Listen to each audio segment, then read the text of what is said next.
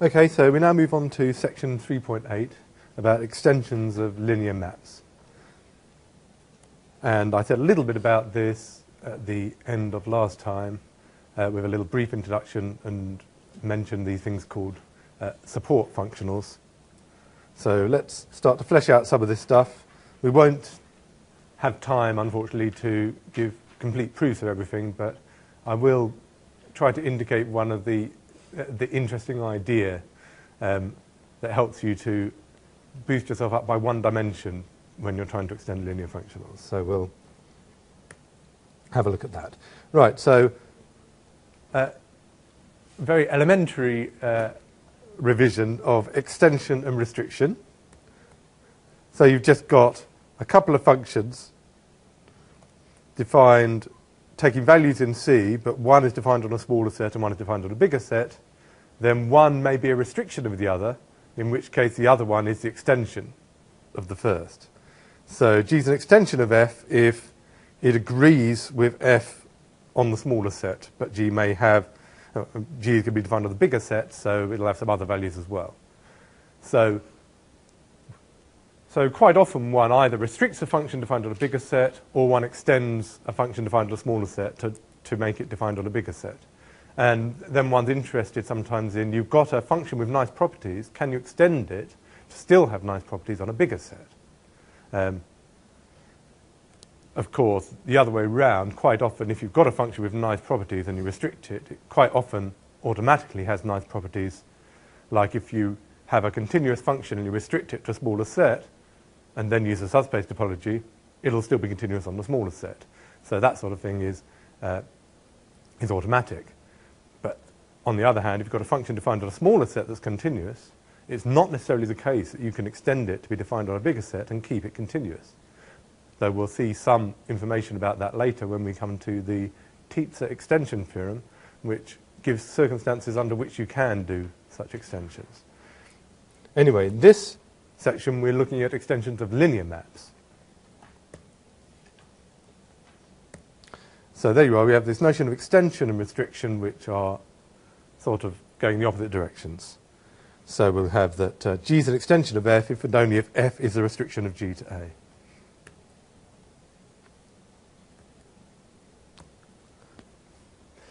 Now the first result doesn't need the axiom of choice or anything, and it tells you that if you've got a continuous linear map defined taking values in a Banach space, and it's defined on some subspace, then you can always extend it to be defined on the closure while preserving the operator norm. So what's going on here? You've got a subspace of a norm space, and you're taking values in a Banach space. So your linear map defined so far on some subspace of a norm space. And ideally, you want to try and extend this linear map to be defined on a bigger space. And what you get for free is that you can extend it up to the closure of the subspace. So let's have a look. Just to remind you what's going on. We know that if you've got a linear subspace of a norm space, it becomes a norm space as well, just by restricting the norm. So that's one of the things we'll be doing, and we'll be doing that by default. So when I talk about a linear functional defined on a subspace and extending it to be a bit more, I'll mean the subspace is given the restricted norm and so on, and then you try and extend it to be defined on a bigger space. Linear functionals, we know, we've been talking about linear functionals quite a lot now, and we know what norm you give to the continuous dual space E star. We use the operator norm, and of course we'll be using that again in this section.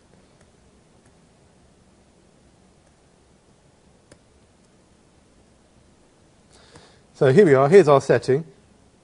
I've got a norm space X at a Banach space Y and a linear subspace of X called E, and its closure, which I call F.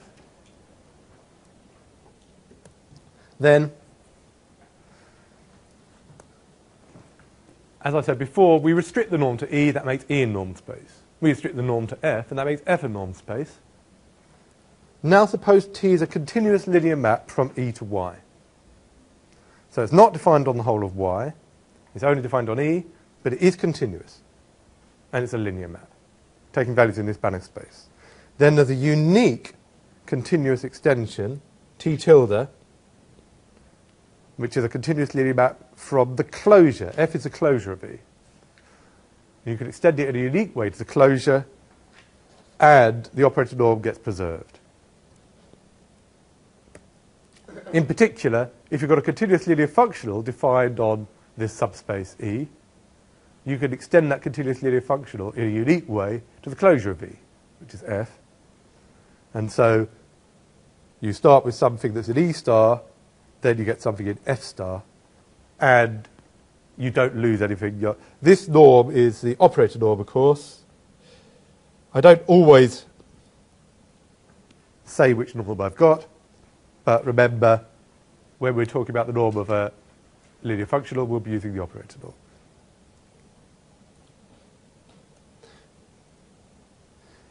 Now I'm going to prove this 3.30 to you, but this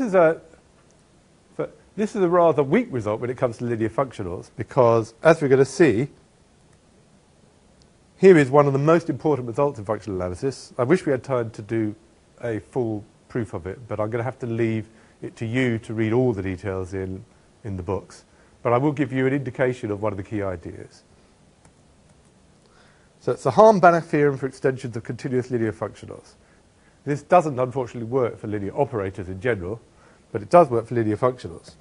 And so if you've got some continuous linear functional defined on a subspace, then it turns out that you can always extend it to give you a continuous linear functional on the whole space, which has got the same operator norm. Again, if I don't say, then I obviously mean the operator norm, because that's the norm we use on linear functionals. However, this time the extension isn't unique. You often have a lot of choice as you go, a huge amount of choice as you extend the functional. And I'll try to indicate something again about why that happens.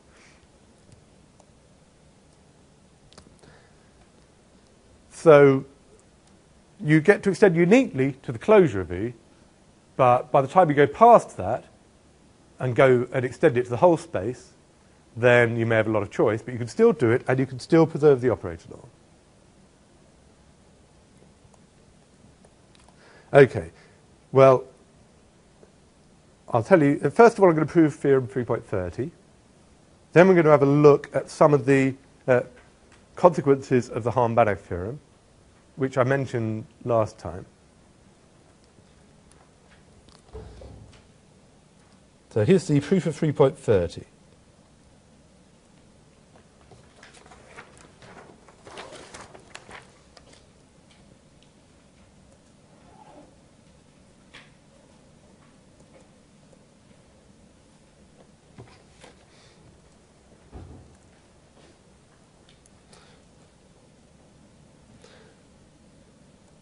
So we know that T is in B of EY.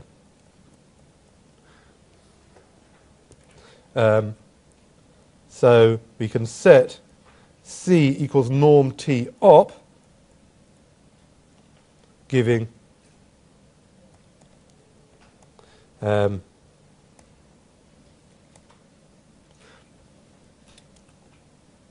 norm T x minus ty is more equal to C norm x minus y for all x and y in E. Now, I'm not going to write down where all these norms are taken this time, but these ones here are, I will remind you that Tx and Ty are in Y, so this must be the norm in Y, whereas X and Y are in E, so we must be taking the norm in E, which is the same as the restriction of the norm in X. So why don't I do it just for once again? That's the norm in Y, that's the norm in X. But if I miss it out, then you figure out where they are in context.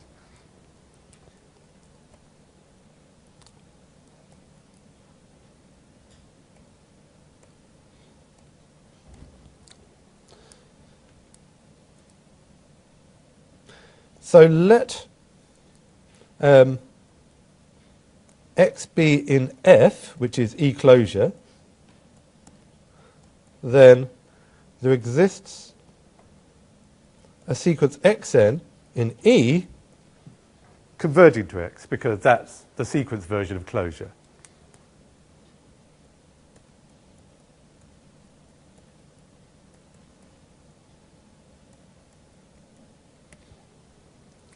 F is the closure in X of E.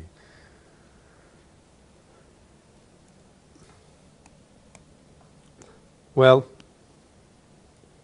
Xn is in a Cauchy sequence because it's convergent. Convergent sequences are always Cauchy.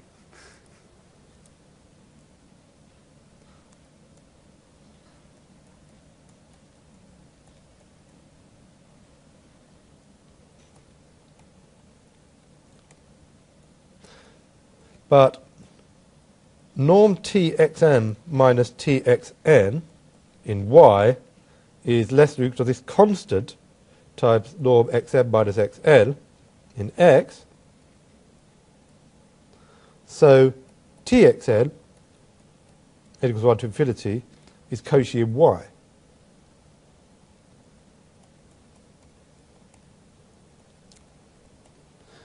Since Y is complete,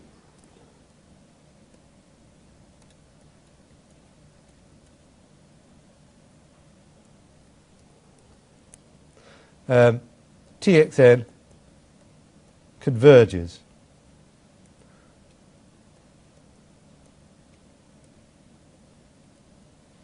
in Y.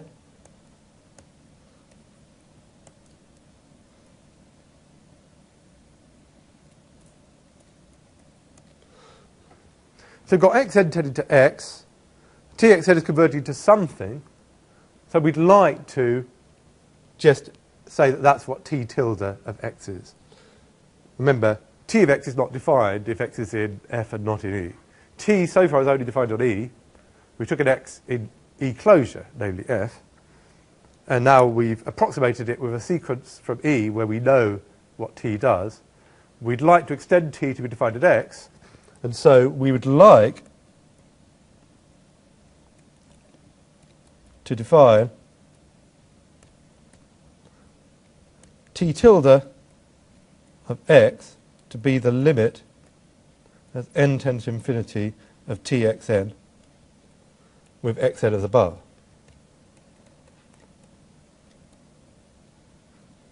We do know that you can find a sequence Xn in X tending to E, and that then Txn will converge in Y. So it looks plausible, but what might the problem be? What if we, in order to say that this is actually a definition, what do we have to check?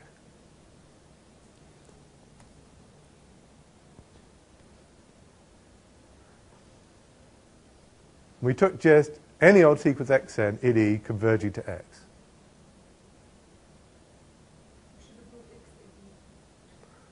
So X probably won't be in E, in fact. So we won't be able to prove that X is in E, because if E is not closed, then X might well be an element of F that isn't in E. So we won't be able to prove that X is in E. Okay?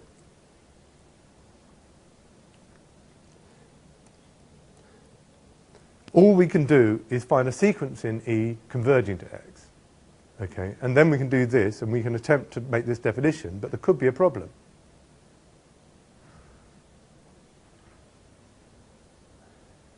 If I want to claim this is well defined, I need to be sure that I'll always get the same answer no matter which such sequence Xn I try. Suppose I took a different sequence Xn in E that converged to X.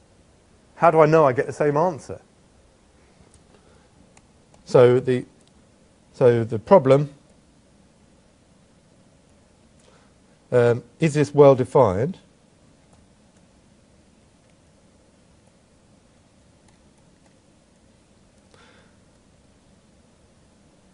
Suppose X prime n in E is another one.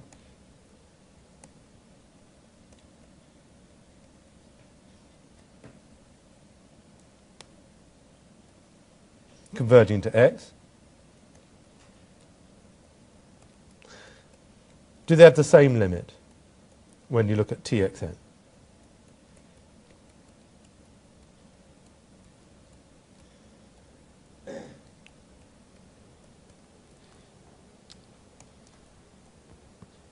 Well, fortunately, the answer is yes, because, again, xn and xn prime are very close for large n, because they're both tending to x.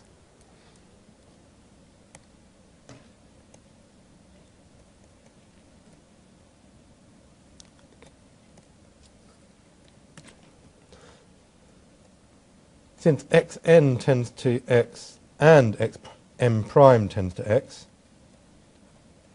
we have xm minus xm prime tends to 0.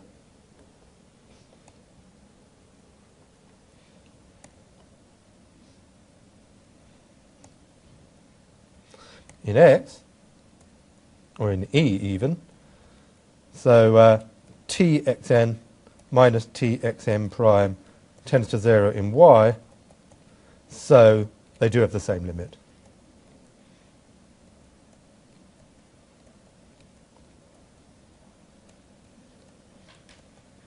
It's x prime n, isn't it? The way I've written it. xm prime or x prime n doesn't really matter, as long as the prime seems to be moving around. But you got the idea. It's another sequence.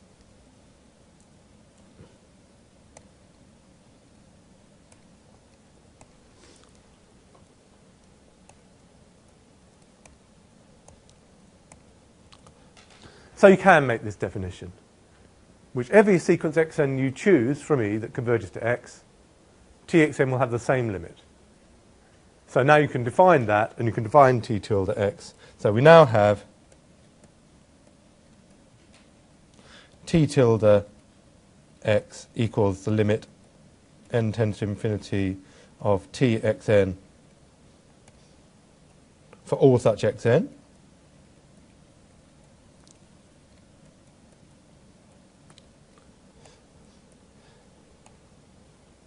What's the first thing we need, by the way? I want this to be an extension. So for it to be an extension, what must it satisfy? What's our definition of an extension?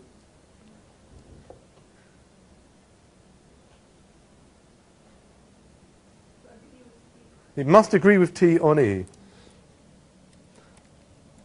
Well, that's easy, fortunately. Note, if x is in E, then taking xn equals x, that's a sequence in E converging to x. So that's x, x, x. Definitely converges to x.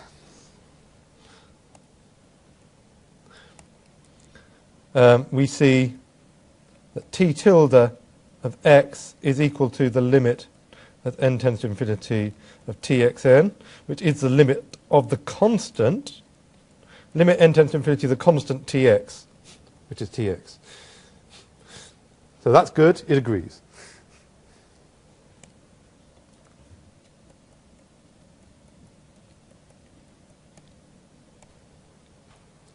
I'll leave it as an exercise for you to check that it's linear and that it's got the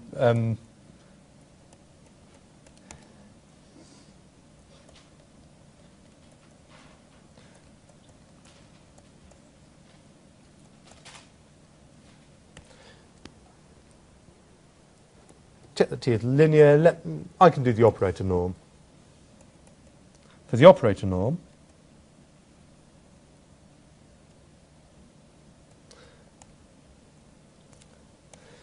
it's clear that the new operator norm can't be less than it was before.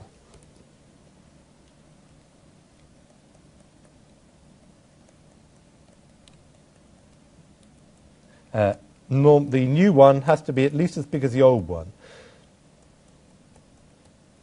That's because you have all the old vectors of norm 1 available. And T tilde agrees with T on E. So however bad T can be on E, T tilde can be just as bad as that on E. So T, just looking at elements of E, you see that the operator norm of T tilde is at least as big as the operator norm of T. So the other way, and this is always the case for restrictions. So this always happens for restrictions.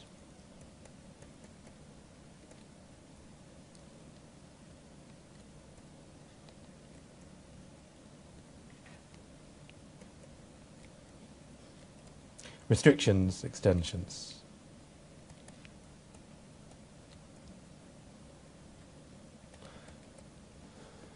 The restriction can never have a bigger operator norm than the extension.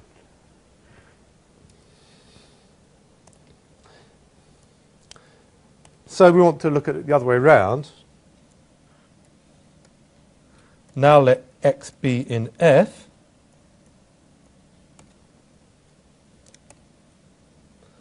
And oh, remember that was C, remember? That operator norm was called C. Now let X in F and choose xn in E with xn tends to X. Then we may not have proved this. If you haven't ever checked this, it's an easy exercise. It's a bit like some of the things we talked about with metrics. The norm function is always continuous with respect to norm. So when xn tends to X, then norm xn tends to norm X.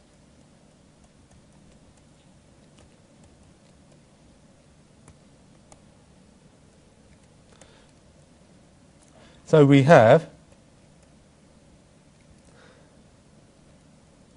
the norm of T tilde X equals the norm of the limit as n tends to infinity of Txn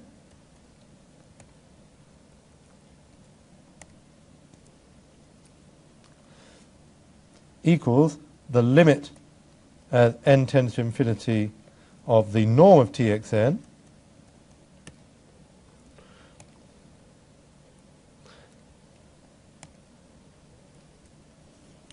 but norm of Txn is more equal to C norm xn, which tends to Cx, that's C norm x, as n tends to infinity.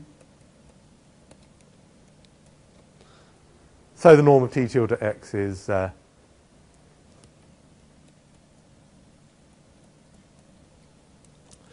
equal to C times the norm of X, which is what we wanted. So you've still got the same operator norm. But you should check the linearity bit. But it's the usual thing. You're trying to check linearity, then you've got some things you're trying to check it on. Well, you don't know yet for those, so you take sequences from E tending to the relevant objects, and then you have linearity there, so then you just take the limit. And the limit of a linear combination is a linear combination of the limits, so that's no problem. Okay, so there's the bit you get for free, which is extending to the closure, and then there's the much more complicated business of trying to extend further than that, which is something you can only guarantee to do for linear functionals. Right, let me just go back to the statement of Hahn-Banach.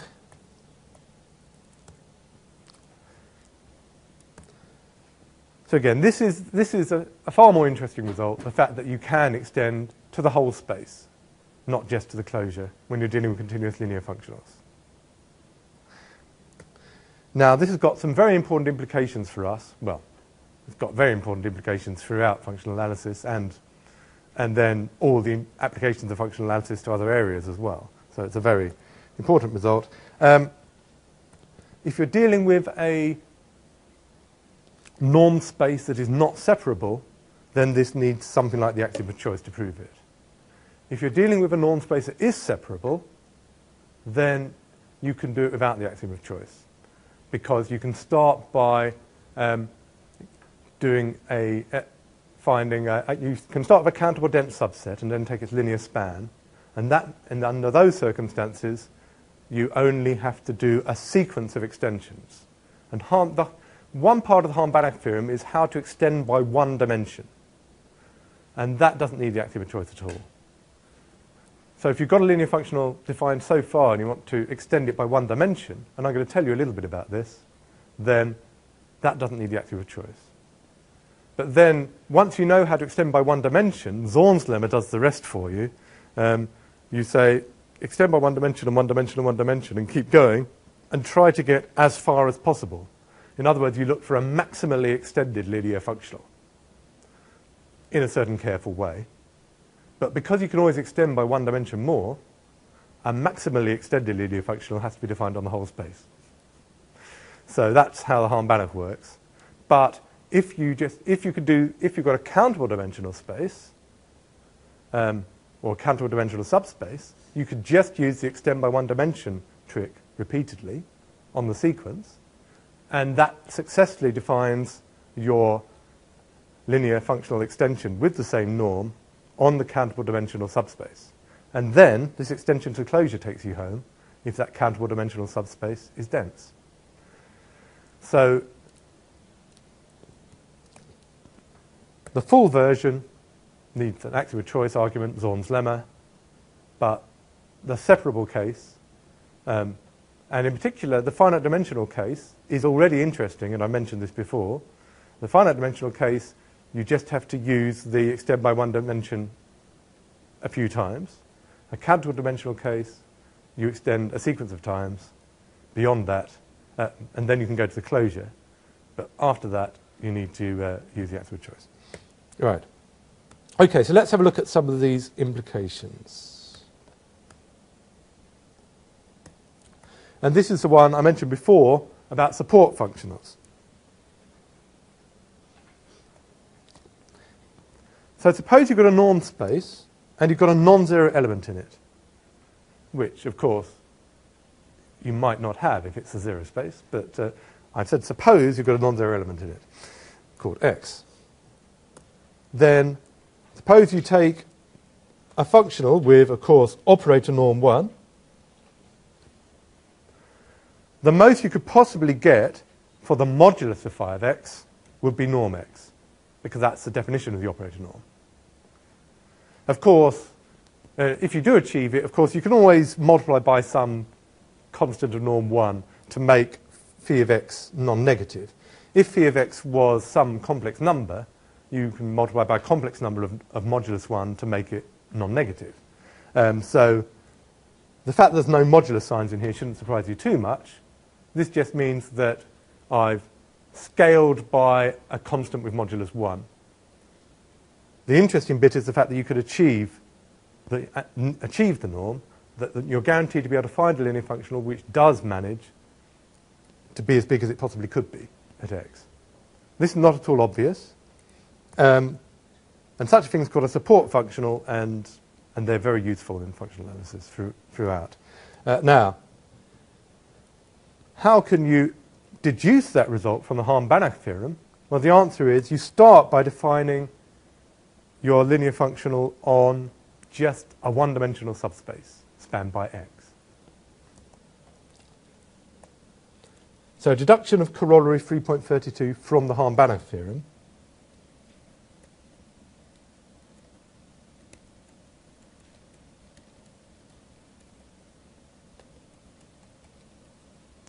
HB for Hahn-Banach.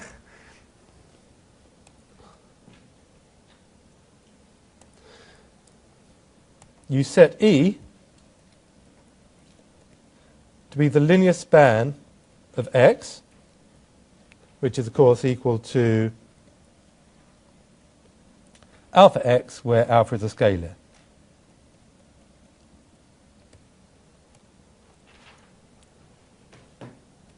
And now you start by defining a linear functional there. So you define psi in E star by psi of alpha x equals alpha.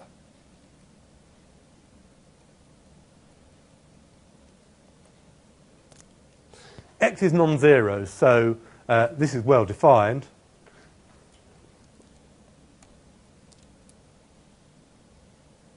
And I don't mean alpha, I mean alpha norm x.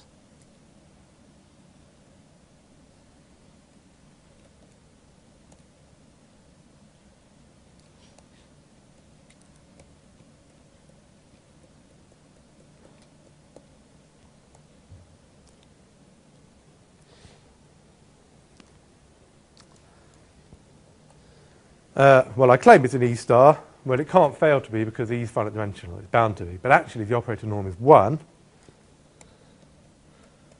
then note that psi of x itself is just norm x.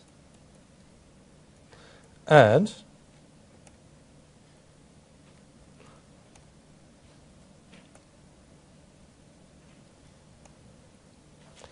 the modulus of psi of x, the modulus of psi of alpha x, which is alpha norm x,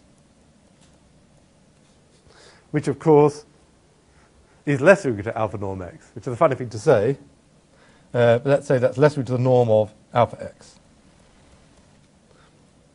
So that the operator norm of psi is exactly equal to 1. This second bit tells you it's less or equal to 1, but because x is non-zero, this first bit tells you that the norm is actually equal to 1.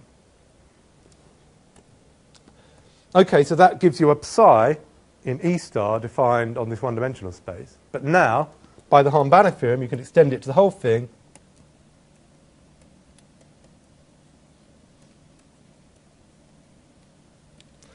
There exists a phi in X star with phi restricted to E equals psi. It's extending psi, and with the same operator norm.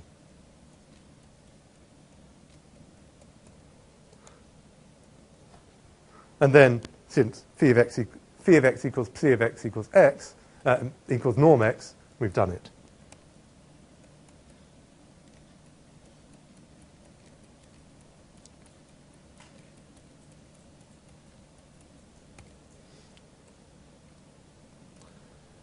So once you've got the Hahn-Banach theorem, then you can look at some special cases like one-dimensional subspaces and come up with some nice linear functionals. And now that means that we've got plenty. We've got enough linear functionals to attack non-zero elements with and get non-zero values with. But not only that, you can actually get as big a value as you possibly could with a linear function of such a norm. And those are the support functionals. And the relationship between elements and their support functionals and so on is quite well studied in Banach space theory. Any questions about that result? Obviously, we haven't proved Hahn-Banach, and we won't prove Hahn-Banach in full. But do people understand the statement of the Hahn-Banach theorem and have seen how to apply it here? Which is the most important thing. The statement of the Hahn-Banach theorem and its applications, that's examinable. But the proof of the Hahn-Banach theorem we won't be doing in full, so it will be a non-examinable proof of the Hahn-Banach theorem, though I am going to show you one of the ideas from it.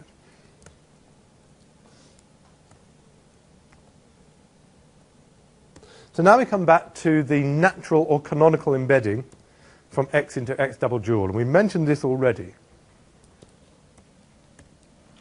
So this is the natural embedding, also called the canonical embedding.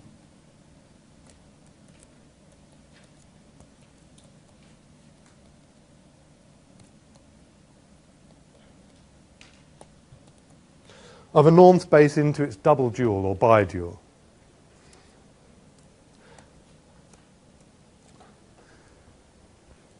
Remember, that's the dual of x. X star star is the dual of x star.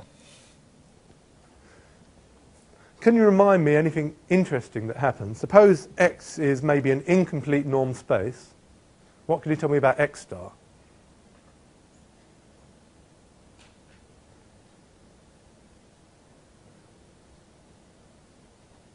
So if x is incomplete, might x star still be incomplete? Do you know?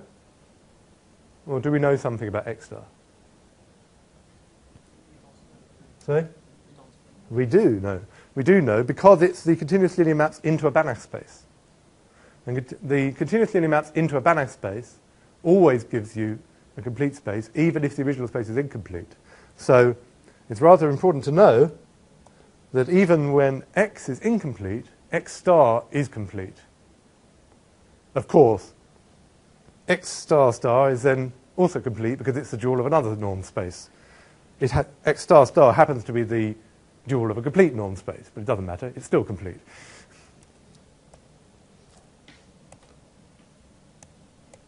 So note, x star and x star star are Banach spaces, even if x isn't.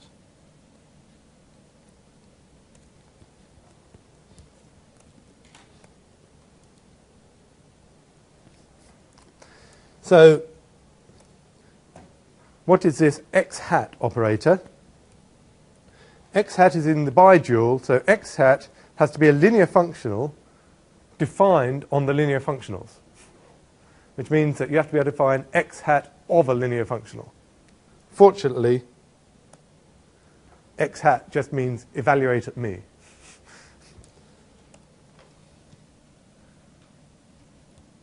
In general, hat means evaluate at me.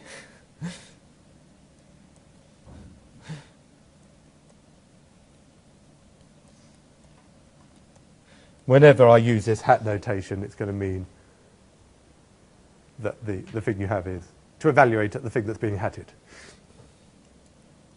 So x hat of phi means take phi of x. That makes sense because x is in x and phi is in x star. So you can do phi of x. And so this defines what x hat of phi is. And it's rather easy to see some property of this. So note, mod x hat of phi is mod phi of x is smaller or equal to norm x norm phi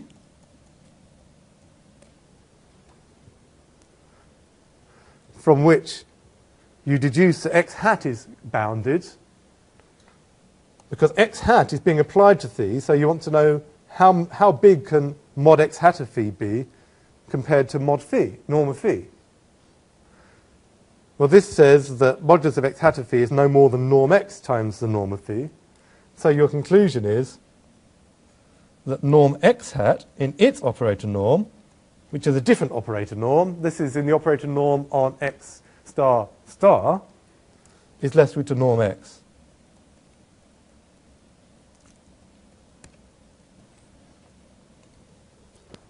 However, what's not obvious is that you get equality.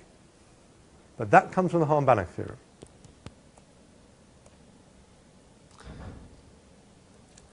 So let's have a look at the result. This is in fact an isometric linear map from x into x double dual. Now, it's rather easy to show it's linear. So I'll leave it to you to see it's linear. And now we know it's continuous because we have that norm x hat op is less than or equal to norm x in x from above.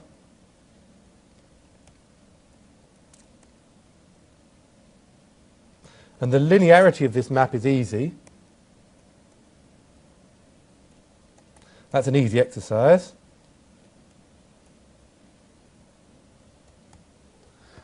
Because everything in sight is linear, so if you take x1 plus x2, and you want to look at x1 hat plus x2 hat, well, you're going to be adding the values. So it's not going to be a problem. And so on. But what's non-trivial is the equality in the norms, and that comes from Hahn-Banach theorem.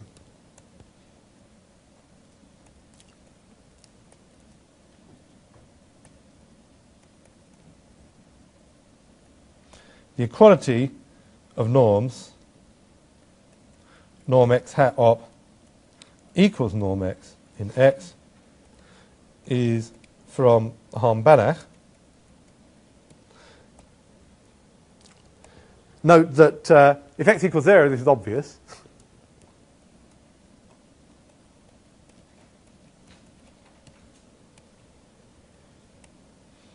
For x not equal to 0, we have less than or equals already.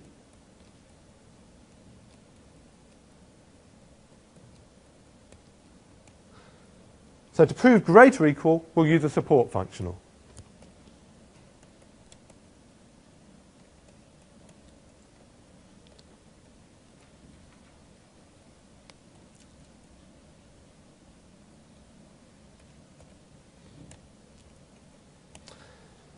So we'll let phi be a support functional for x.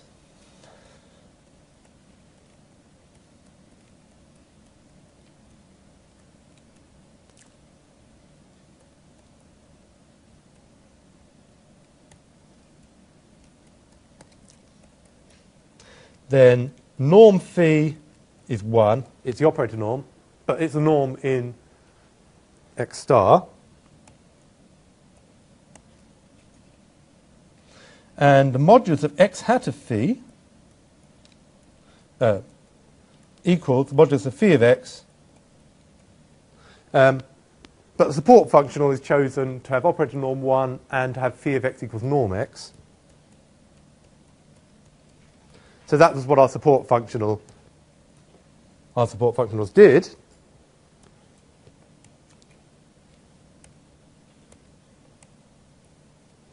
So we found an element whose norm is 1 and where x hat takes it to something, takes it to value norm x.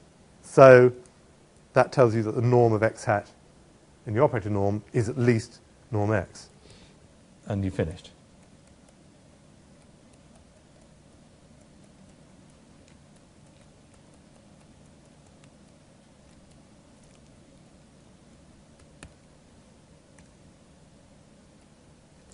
So it's an isometric linear embedding. And that will be very useful to us when we move into the next section on completions, though it gives one way to explain how to do a completion of a norm space. It's not the only way to do it, and you don't need the axiom of choice in order to get completions of norm spaces. But, of course, it does give a rather clean way of doing it. So we'll see how that works.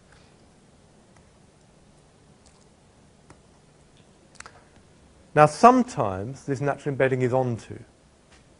It's an isometric linear map from x into x double star. You don't always get everything. Sometimes you get everything and sometimes not. So LP goes to LP star star equals LQ star equals LP. But you have to take that with a pinch of salt, because those equals are some isometric linear isomorphisms. So you have to check that these are what you think they are, but they actually are. So it does work. With LP, you're OK, but C0, that goes into L1 star, which is equal to L infinity.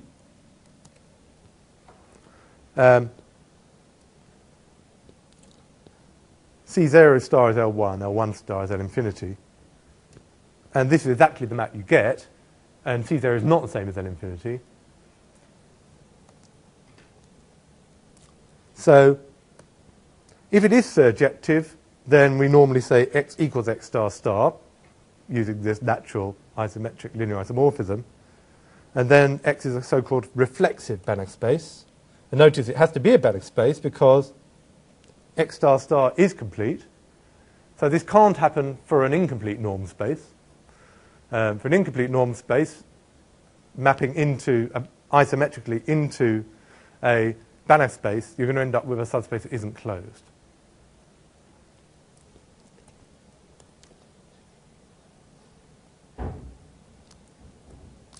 Okay, I think the best thing I can do is say that the rest of the chapter is the rest of this section is an optional reading exercise on the Hahn-Banach theorem. The rest of 3.8 is an optional reading exercise. I think I won't say more about the details of the Hahn-Banach theorem. It is a very nice result. You can look at the details in a book. But what you do need to know is the statement of the Hahn-Banach theorem and how to apply it.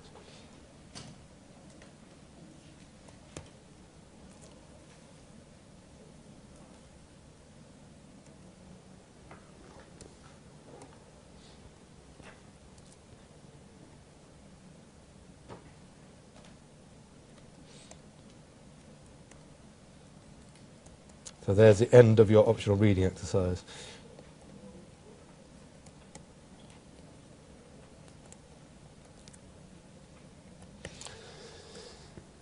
Okay, so I'll see you again this afternoon and we'll move on to section 3.9.